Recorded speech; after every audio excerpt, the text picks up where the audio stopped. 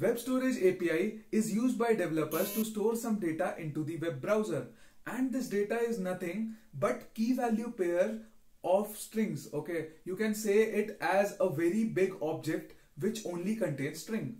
So it is that simple. Now there are two mechanisms to store this data. One mechanism is session storage, the second one is local storage. So when I say we store data in session storage, that means that data is persisted only for that particular session. So what do you mean by session is that suppose a user is visiting a web app, and as soon as he visits the web app, a session is started, and the data which is stored in that session storage will only be persisted till he is on that web browser window. As soon as he closes the window or the tab of the browser, that data is lost. So that is the session storage. But it is very useful than cookies. Unlike cookies, session storage data is not being sent to the server while making the network request calls. And also this session storage data has a larger capacity to hold. Like in cookies, you can just store some 4000 bytes of data, while in session storage, minimum or at least you can store 5 MBs of data. That is a lot. If we talk about local storage, it is just same as the session storage, but the advantage over here is that it does not clear itself, like it does not come with an expiry.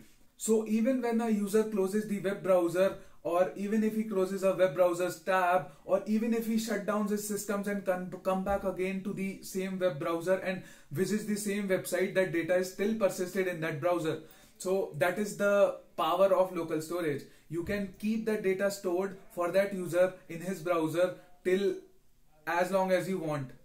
And if we talk about the memory capacity, local storage has the highest memory capacity when compared to session storage or cookies.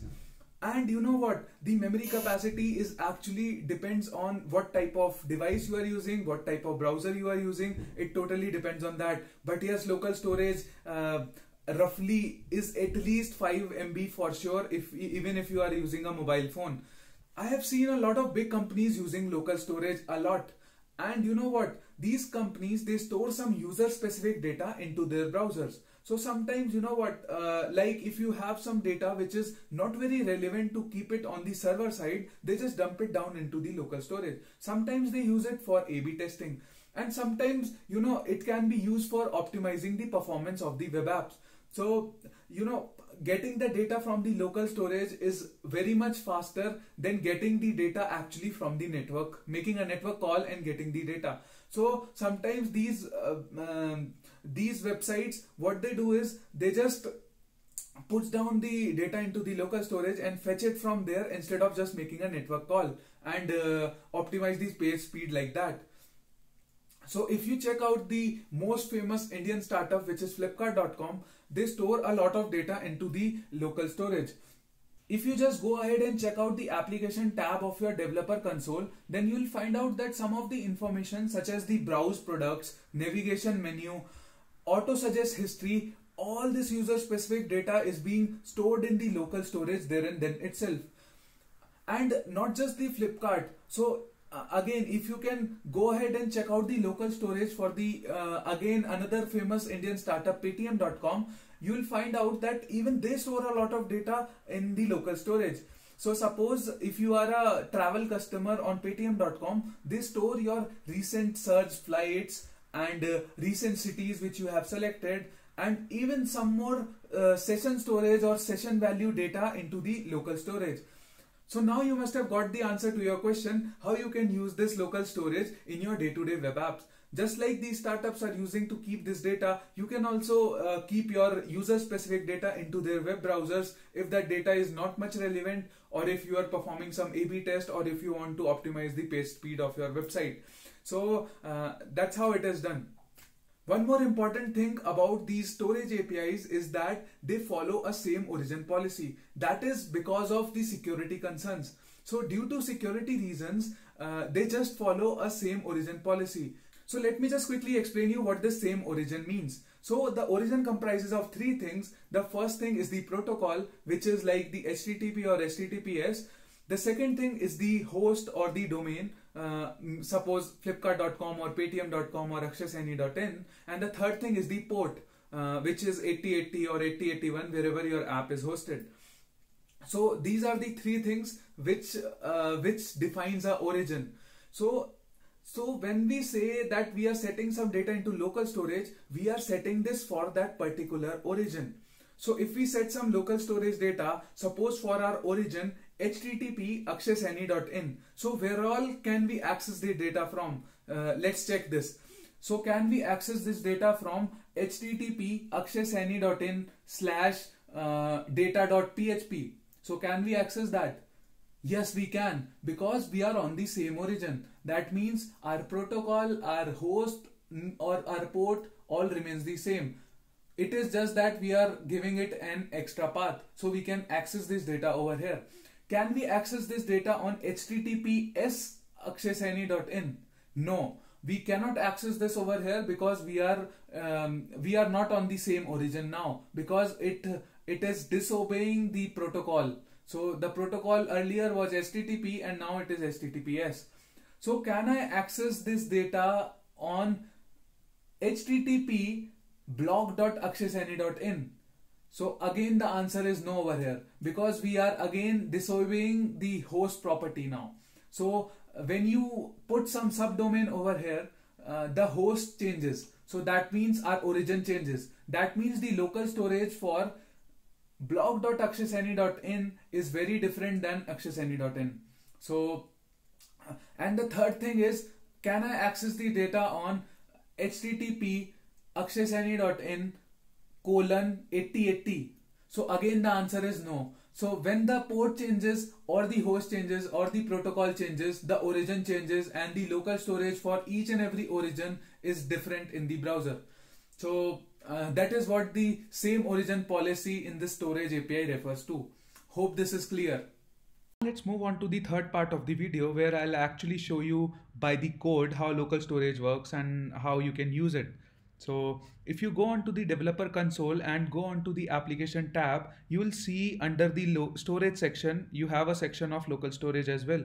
So right now, as you can see, for our HTTP localhost 8080, there is no key value pair set. So here you will see the key value pair of the data which you store in your local storage. So how do you set that data? Let's see first of all. So I wanted to tell you that local storage is stored on the window object of the browser. So window object is the global object, if you know it. So window.localStorage you can access just because this local storage is on that window object. And you can use this local storage just because it is a browser. You can just use it directly like this as well, or window.localStorage.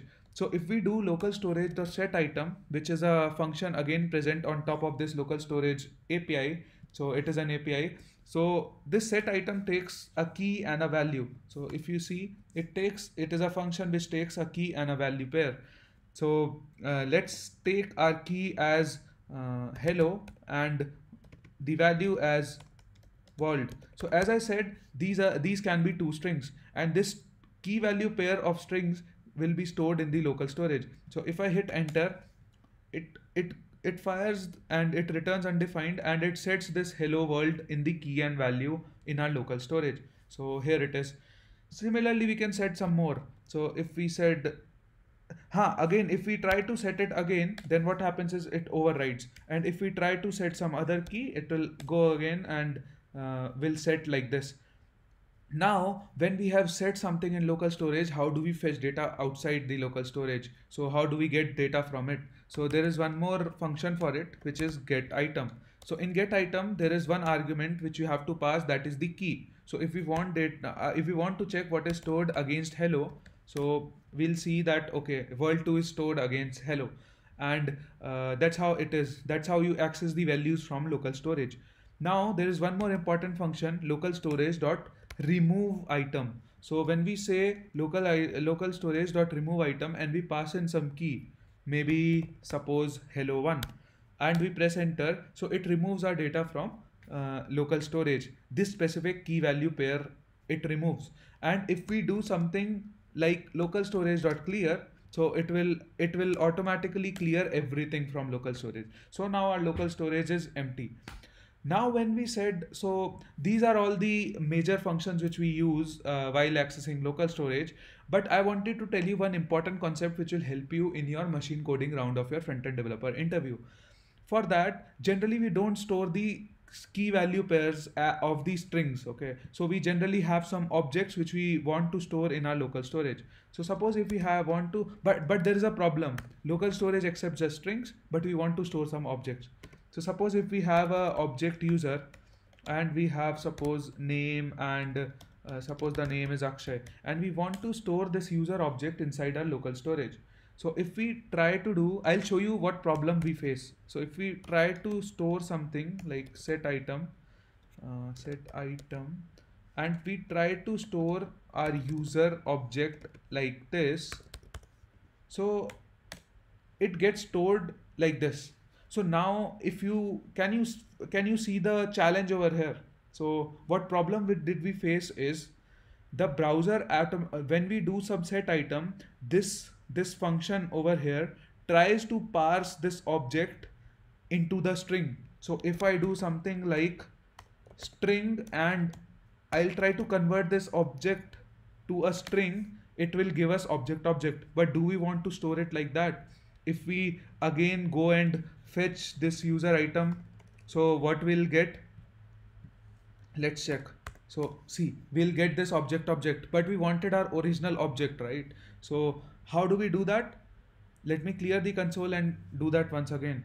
So if we want to store our local storage, some object into our local storage, what we will do instead is we will just user copy and we will store it something like this JSON.stringify actually. So what this will do is this will stringify our object and stores it into our local storage. See, now you can see we have a user copy where the object is originally stored like an object, and when we get the data out of this local storage, now we'll get it properly. Now we will get it properly, something like this. Now again, if you see, this is a string. So generally when we get this data out of local storage, we generally want to do something like json.parse over this.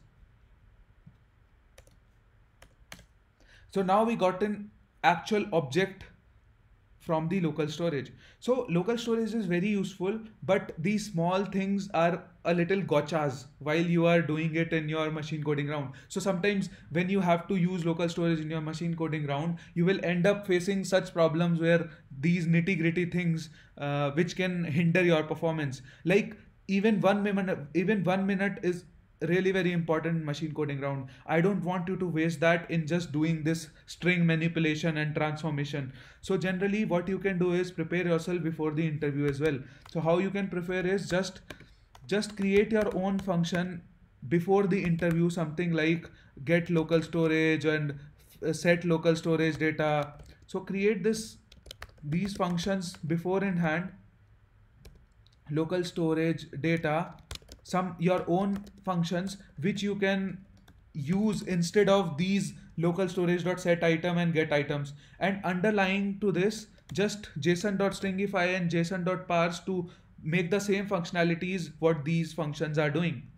So I'm trying to say that try to develop your own small library which will expose some set local storage data and get local storage data and similar functions, but you don't have to worry about all these transformation and translations while handling our objects or arrays or maybe functions or any sort of random code you put in. Just try to handle those cases in this our local storage data, and wherever you want to use this in your code, instead use your own functions. So that will be helpful and will save you a lot of time while you are doing your machine coding round of interview. So I hope this helps, and thank you for watching. So that was all about the web storage API, session storage and local storage. If you like this video, then do give it a thumbs up, and also go ahead and check out the other videos in my cracking the front-end interview video series that will help you a lot. And also don't forget to subscribe this channel and hit the bell icon so that you get notifications for all the upcoming videos and you never miss any update. So that's all for now, and thanks for watching.